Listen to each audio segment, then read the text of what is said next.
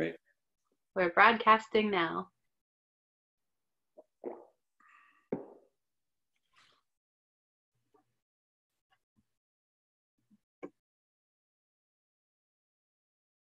Hi, everyone. We're just going to wait a minute as people start joining.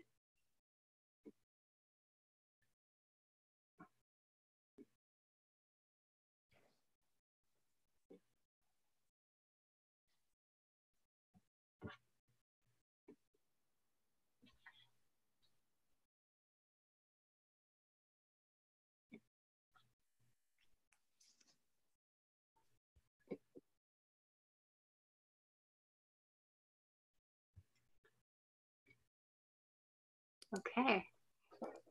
I think we can get started. Just make sure. Okay. Hi everyone. I'm Ashley Andrukovich. I'm curator of education at Fallingwater. Thank you for joining us for this month's lecture. In a moment, I'll introduce our speakers, but first, some quick logistical notes. During the lecture, please keep your microphones and your cameras turned off, but feel free to use Zoom's chat function to type your questions, which we'll field at the end of the presentation. All right, so in 2011, Fallingwater celebrated its 75th anniversary, and marking the occasion, there was a gala that featured a performative light and sound intervention at the house that was created by the artist duo Luftwerk. Luftwerk is Petra Bachmaier and Gallero, and since its founding in 2007, Luftwerk's work has been featured at the Denver Art Museum, Art Institute of Chicago, Mass MoCA, and at significant architectural sites such as Fallingwater and Mies van der Rohe's Barcelona Pavilion. Petra Bachmaier holds an MA from the University of Fine Arts in Hamburg, Germany, and a BFA from the School of the Art Institute of Chicago. Gallero, originally from the Bronx, studied art and humanities at Lehman College, City University of New York, and he continued his studies at the School of the Art Institute of Chicago in visual communication, art and technology, and performance. Welcome, Petra and Sean. Thank you. Thank you. Thank you so much for the opportunity to share and reflect upon 75th anniversary of Fallingwater. We would like to share our screen now with everyone to kind of take you on the journey of how we found inspiration and how we approached the 75th anniversary of the building.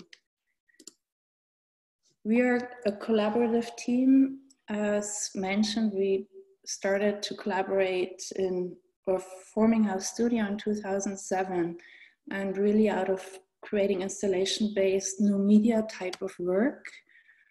And in 2010, we received an email inquiry from the Frank Lloyd Wright Preservation here in Chicago, asking us to create a new media exhibit for the Robie House. At that time, architecture was very new to us, and we were actually not familiar with the Robie House nor Frank Lloyd Wright. So a huge new chapter opened to us, which we fell in love with. For the Robie House, Projecting Modern, we created a series of intimate gestures and pieces and projections within the private rooms of the building. And we activated the drawers of the bedroom with quotes from the architects. So there were 3 drawers that we had illuminated with these quotes. And this is one of them where we actually hold this quote pretty dear to us to this day, dealing with space and reality. And we were very inspired by Frank Lloyd Wright's principles of architecture and his inspiration found in nature. He compared cantilevered roofs to trees and how trees provide shelter in nature. So kind of drawing that connection between shelter in nature and shelter in structure. We illuminated the ceiling space of the Robie House. Within the interior, we were very attracted by contract and expanse. like how Frank Lloyd Wright creates a drama as you move through the space. And we wanted to kind of highlight, as you move up into the bedroom space, a feeling of expanse. So in this hallway view, we mimicked the geometry of the vaulted ceiling. And then with the video, we also created this compression and release with geometry. We also found great inspirations in the window design, and we illuminated the window designs from the outside inside.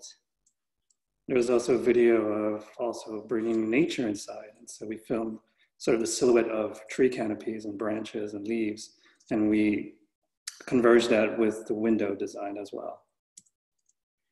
Taking inspiration from Frank Lloyd Wright, obviously, with him comparing the material glass to water and the reflectivity of the surface of water to the reflectivity of glass. We filmed reflections on water and illuminated bedroom walls with those visuals to kind of draw that relationship of what the element of glass means to Frank Lloyd Wright.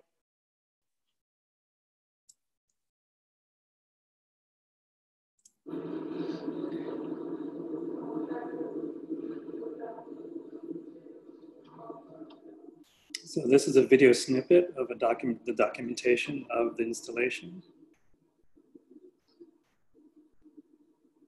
And all of this was presented in 2010 for only one night. So, after engaging with the Robie house, we really felt so emboldened by the philosophy of Frank Lloyd Wright. We actually wrote numerous letters to many different architectural sites around the nation, sharing this newfound passion that we have for Frank Lloyd Wright buildings. And the boldest one actually found us, and that was the opportunity to engage with Fallingwater for the 2011 75th anniversary. We visited the site for the very first time in winter 2011, and that is the first view we had of this iconic structure. We have obviously before our trip reviewed many images, but it's not the same when you actually see the building in person. It's really humbling. We were fortunate, actually. You always think of Fallingwater nestled in the leaves. In a way, we feel happy we saw it really as a structure in the woods, and the architecture stood out very stark within the environment. So that was a really, it left an impression with us, and it kind of inspired the whole process. So this, as soon as we got out of the car and walked up to here, and this was just a clear view of the building and the structure from top to bottom. And so we could just take it all in. And, you know, the process started in our studio, and looking at the cantilevers and the rectangular forms and the facades, we created a model. And so with that model, we worked the whole summer before that project to really map this building and 3/4 of the facade of the building.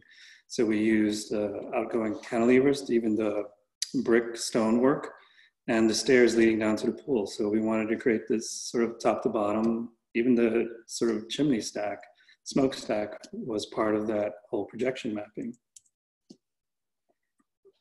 Trying to understand the architecture and how we relate to it. Obviously emboldened by how it is situated on top of a waterfall, unlike any other building in the world, where you would typically look at a waterfall from. So this building truly engaged us in many ways. We were drawn to the rectangular shape of the terrace, of the cantilevers. We were drawn to the waterfall and how do we create a narrative. So we spent numerous hours just reviewing different types of content on our little model here in Chicago. And we worked on a 7-minute choreography of video content that we would then bring to the site. So that's our friend Liviu, and he's a master mapper of buildings.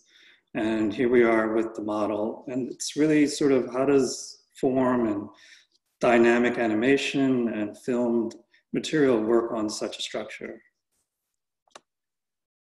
Here's a sample of how it looks when you take the magic of the image away and the underlying math involved when you map a building like Fallingwater. Fallingwater is very unusual. It was the first architectural video mapping project for our studio. And we found the boldest canvas we could imagine because you have so many planes at different levels, like different depths. So you have to be very careful of how you align the entire projection equipment to make it cohesive. So making sure that all the visuals that we will then project are in focus and the brightness of each image or each projection matches up with the other one. So it becomes cohesive.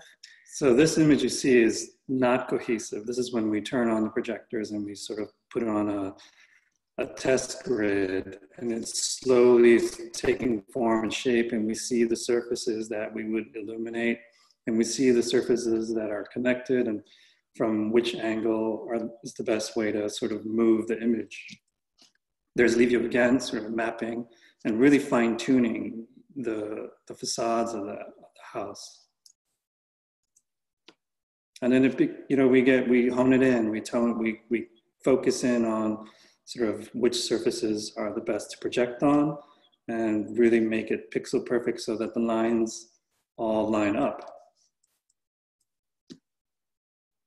And this was a very challenging, intriguing setup to install with where do we place the projectors? What infrastructure do we use?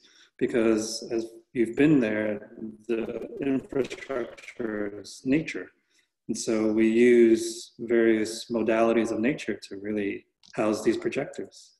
And thanks to the pretty amazing crew at Fallingwater, they had the brilliant idea, let's use tree hunting stands, like hunting stands that you use for hunting to kind of mount projectors on. And that was really kind of the genius stroke from the team on site. And they collaborated closely with us, making sure all the equipment gets mounted. And it almost felt like an adventure tour of hauling projectors up a tree, partially up to 30 feet in height. And the team actually also built the boxes for us to house the equipment so they can remain in the element.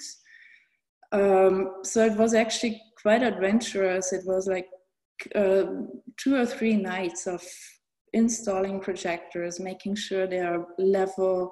And when we were in our studio in Chicago, you can see the trees drawn on a topographic map, but you're not accounting for that they are at an angle. And all of this actually impacts how you illuminate evenly a canvas. So we had done the math with the projectors, with the lenses, but we had not taken into account the leaning of the trees towards the building. So we had to sort of recalculate some of the projections. And the moment when you hit play on a show like this is kind of very nerve-wracking, actually.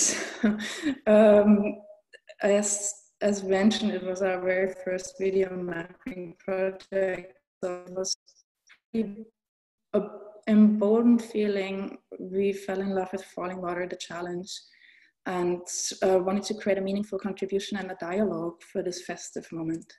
So we merged filmed content with motion graphics, always reflecting on the movement on site, on the waterfall, on the dynamics of wind blowing through leaves, the birds. So it kind of like, how do you create a bold gesture that tributes to such an incredible structure? So we did a lot of filming beforehand on site with the waterfall, with the trees, with the nature elements. And then we combine that with the motion graphics. So you have this sort of, this pairing geometry, motion graphics with the natural organic elements. And we actually have a clip that we would like to share with all of you now of, it's basically a 2.5 minute documentation of how it was to be at Fallingwater, but of course you cannot capture it on video because once you're actually standing in the middle of, surrounded by trees in the darkness of the evening, the building and the canvas really stood out. But let's watch it.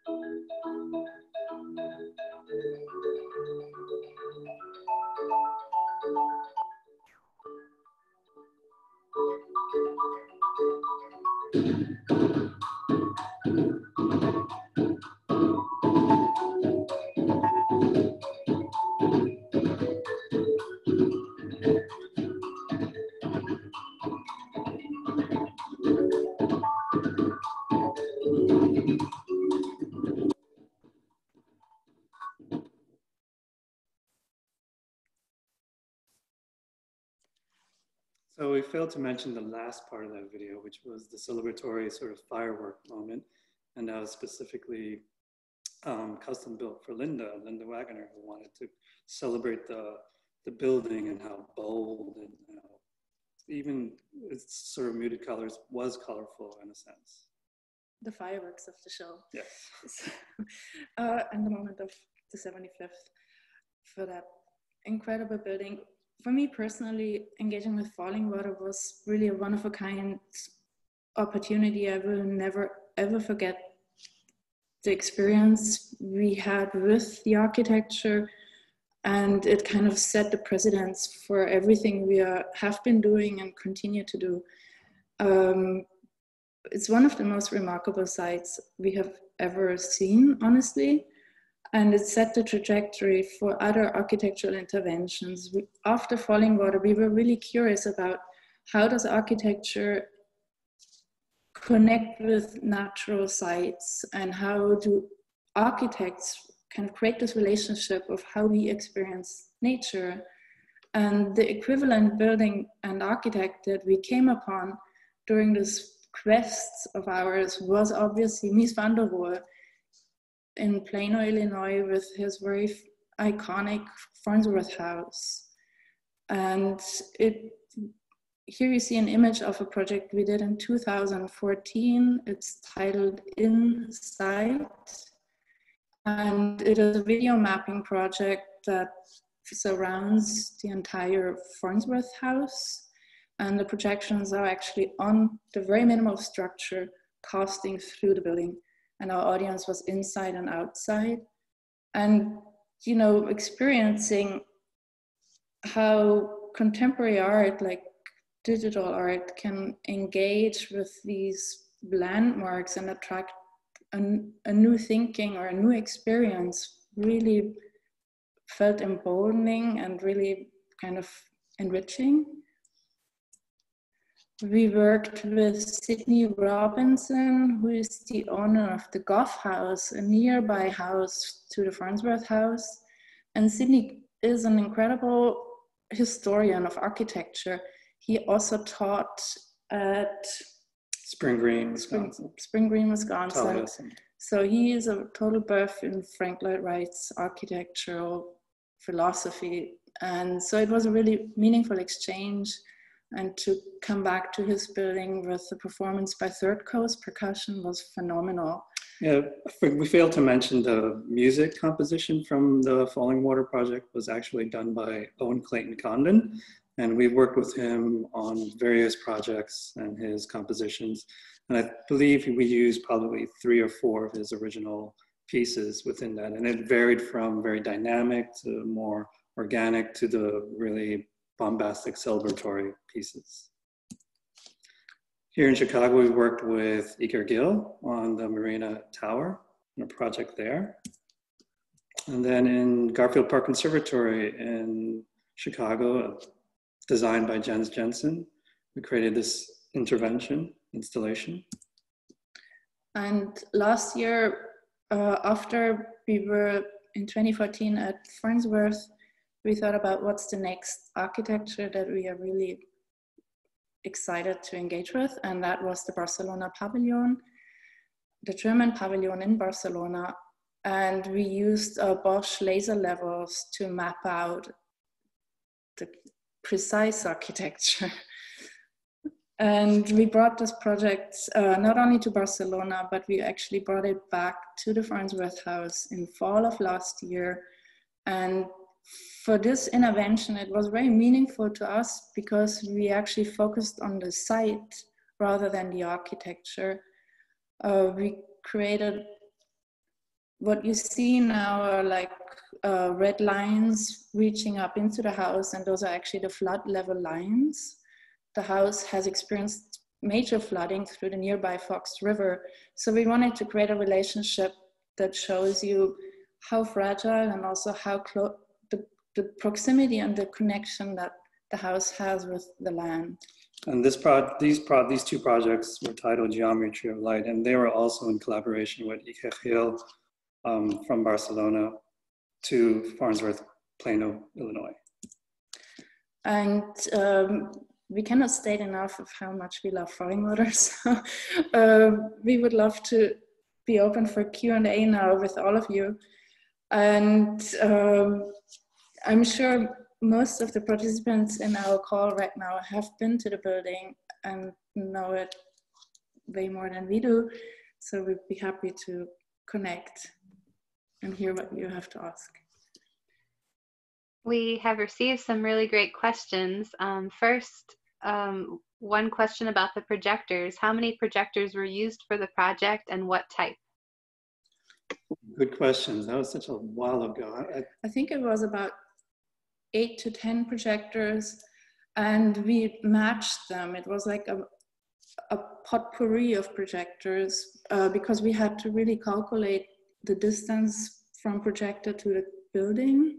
So there were different lenses for projectors, different brightnesses. So we had to really create a cohesive image that really flowed well together. So it was a really mixture, but I believe it was maybe 8 to 10. And then there was this one special projector hidden in the bushes that would project upward. Another question from a participant who attended the Sydney Vivid in 2015, and he is curious about how different working with Fallingwater is from something with equally challenging shapes, such as the Sydney Opera House. Ooh. Good question. I mean, it's a very similar premise. It's mapping extraordinary structure with video content and creating meaningful engagement with these icons of architecture. Yeah. And, you know, we always had after Fallingwater, we obviously had an eye on the Sydney Opera House, but we felt very kind of we were really drawn to modernism here in the United States. So it became for us a journey of modernism within the US. So, and we saw what other people were doing at the Sydney Opera House, and we're like, people have done it. So it's really phenomenal what has been done. So. One of our visitors would like to know what was the most challenging aspect of working at Fallingwater, and what was the solution implemented? Oh, challenging.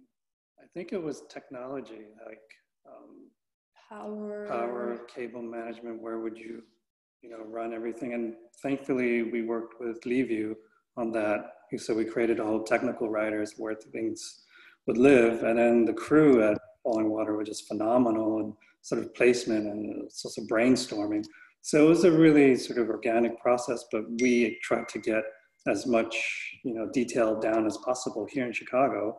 And then once we were on site, solve problems. But it was really projector placement and sort of also dealing with nature, the elements. You never know what would happen. The first night we were there was fog. And that really, you could see in one of the images, you could see the light go through the fog, and that could also damage the projectors. Someone else had asked us a connected question, which is, how did you get the electricity to all of the projectors? And that's a crude question. Yeah. We were given access. I mean, like before you go there, we had to provide a full electrical plan of how much power we actually need, how many amps, how many sockets. And then the crew on site was incredible. I mean, they know how to work creatively and in tune with the landscape, and the way how we were running cables from the outlet was like using twigs very intelligently. Yeah, along the bridge, the footbridge, there's the pipe, and instead of attaching clamps, they would put just wood twigs in them, and then that would hold the cables running through. So it's a really procure from the environment and like really solve from what you have there. It's very interesting, a lot of fun. Organic projection mapping. Another good question. Your installations are rather short-lived for the amount of time that you put into them, and why? I think that was part of our journey. Part of our studio in the beginning was this ephemeral quality. Now we're evolving into more permanent, object-based sort of artwork. But that still has that ephemeral feeling. But we sort of, started out as performance artists. And so you have that fleeting moment, you have that time-based moment, and that translated into the projection work. And so we felt so accustomed to transforming a place and then transforming it back. So sort of, taking a site or a location and creating something and then reverting it back to its original state. It's also part of the medium. When you work with video and projections, it's permanence is very, very difficult. Can you talk about how coming from an urban environment frames perspectives and solutions to nature-based architecture?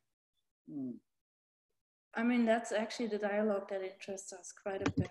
Like, how does urban development connect to the environment, and how do architects create this bridge of how we learn from nature and how we can kind of be create a sustainable future eventually. I mean, I feel like looking at Frank Lloyd Wright's architecture, he was really light years ahead of his time. So there's a lot to learn from how he set the sample of creating from a site. Like he worked with local craftsmen and he gathered materials from the nearby locations. So, there's a lot to learn of how he built structure. And how in our own work, it's really kind of like this connection of how do we take inspiration from nature and how do we express it?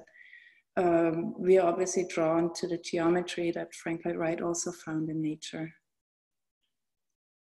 I don't know if that goes deep enough, but happy to elaborate another time. So this question is about how long it took for the full process. How long did the process take from initial conception, design, and implementation? Well, that's a two-part question, but I'll ask that part first. Probably a year, less than a year. 9 months. Yeah, I mean, this was our first mapping project, and we wanted to sort of we also had to learn more about the building and more about the architecture, and also the technology and how to implement the whole process. So it took quite a bit, and to create various chapters and to create a 7-8 minute video to be projected onto an iconic structure. You want to really slow cook it so that you know what you're projecting and that all the chapters work cohesively and that you have various dynamics happening, whether it's the motion graphics to the natural elements. So about 8 months, I would say. Yeah, I think intensively when we showed you the image of us sitting in the studio with the model, I think that was about like a 2 months process of understanding how content lives on such a building and kind of slowly building a show that we can feel good about and bring to the site.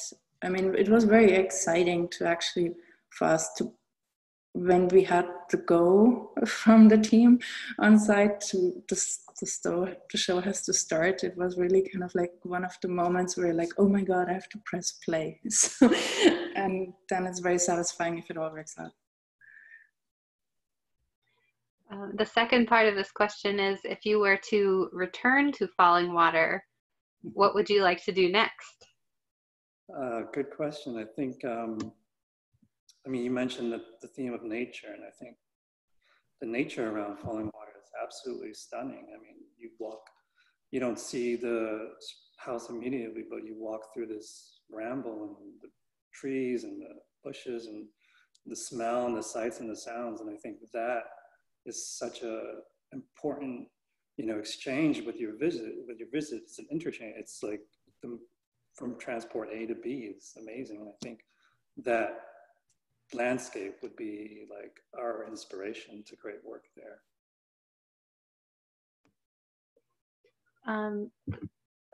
So this next question is about the music and collaborating with the musicians. How did you engage with the musicians and the musical composition? Was it a joint project or did the musicians work independently? The music was actually existing music, which was fortunate for us. It was really a difficult decision to find the right tone for the building. And we looked through, we listened through music from that time. We also looked at what did Frank Lloyd Wright listen to, for example. And we needed something more dynamic.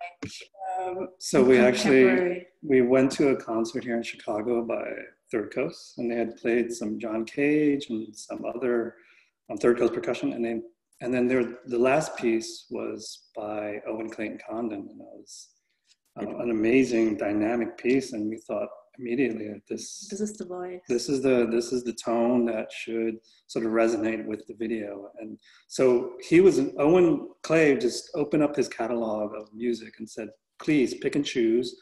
I could remix, I could put things together. And so we were in his studio and he was in our studio. And so it was sort of lining up the video with his music and sort of choosing from his catalog the right sounds and the right sort of feel to the visuals.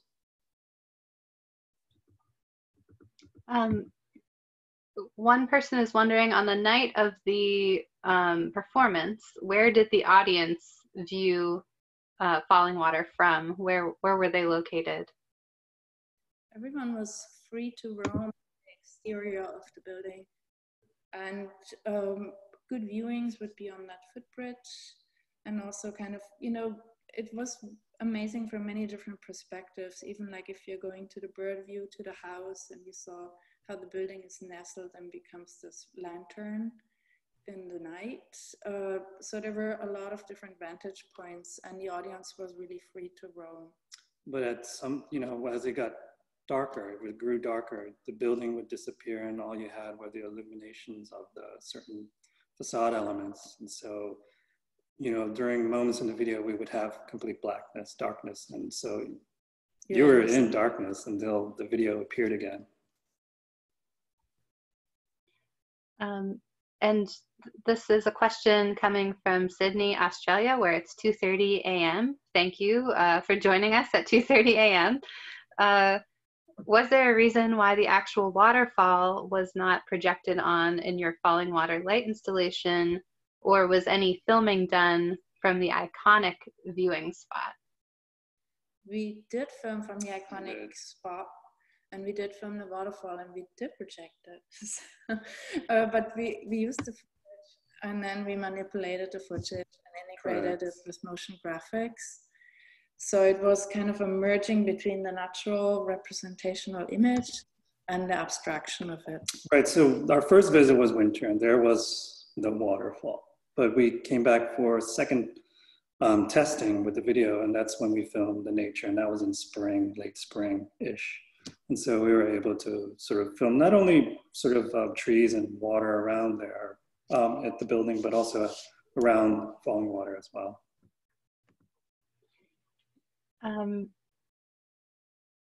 More questions are coming in.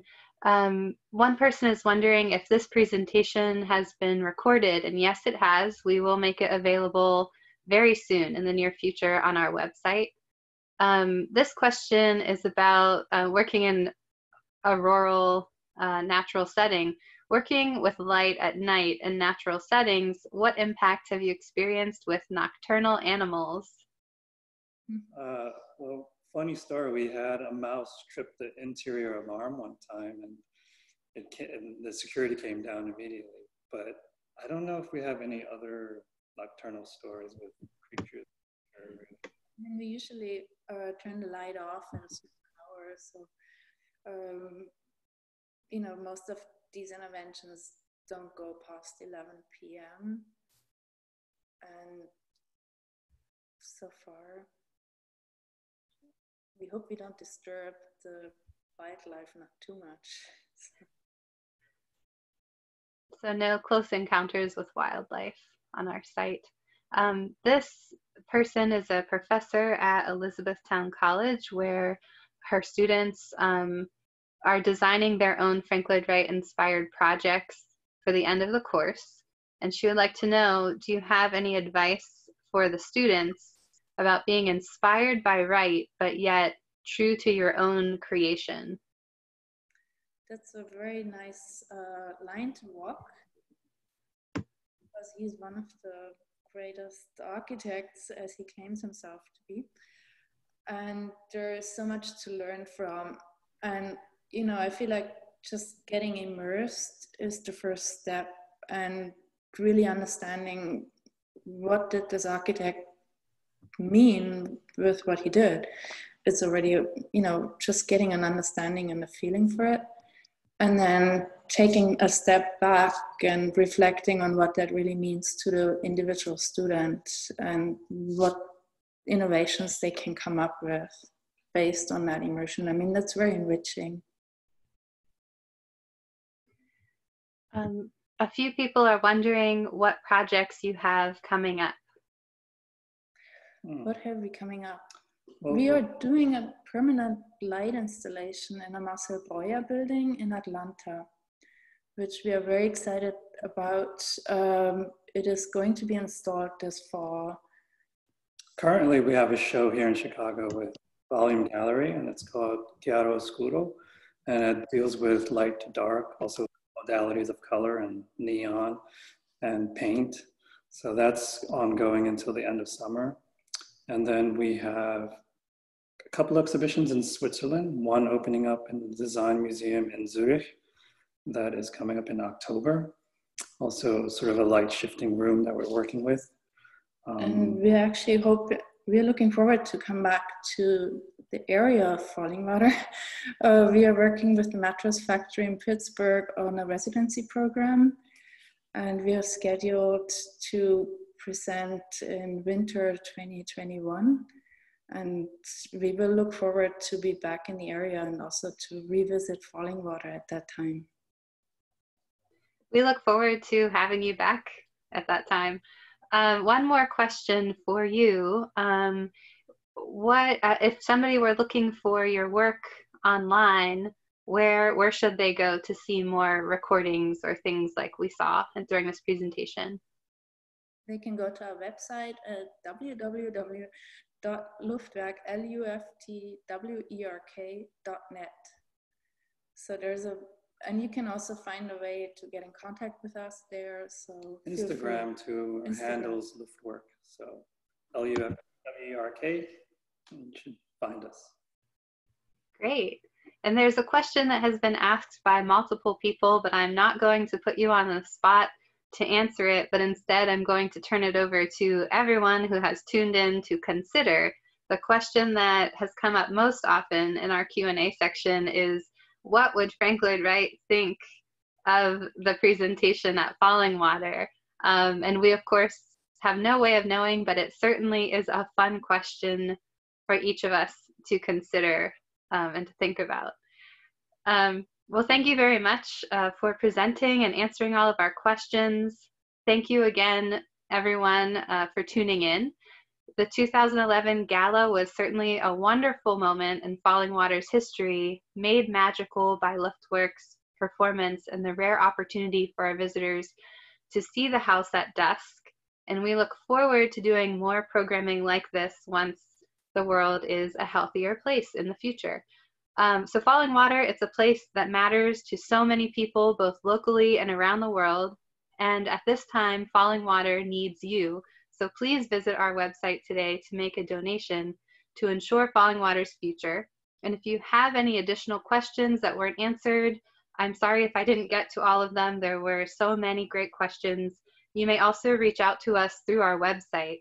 And we will share a recording of this presentation in the very near future.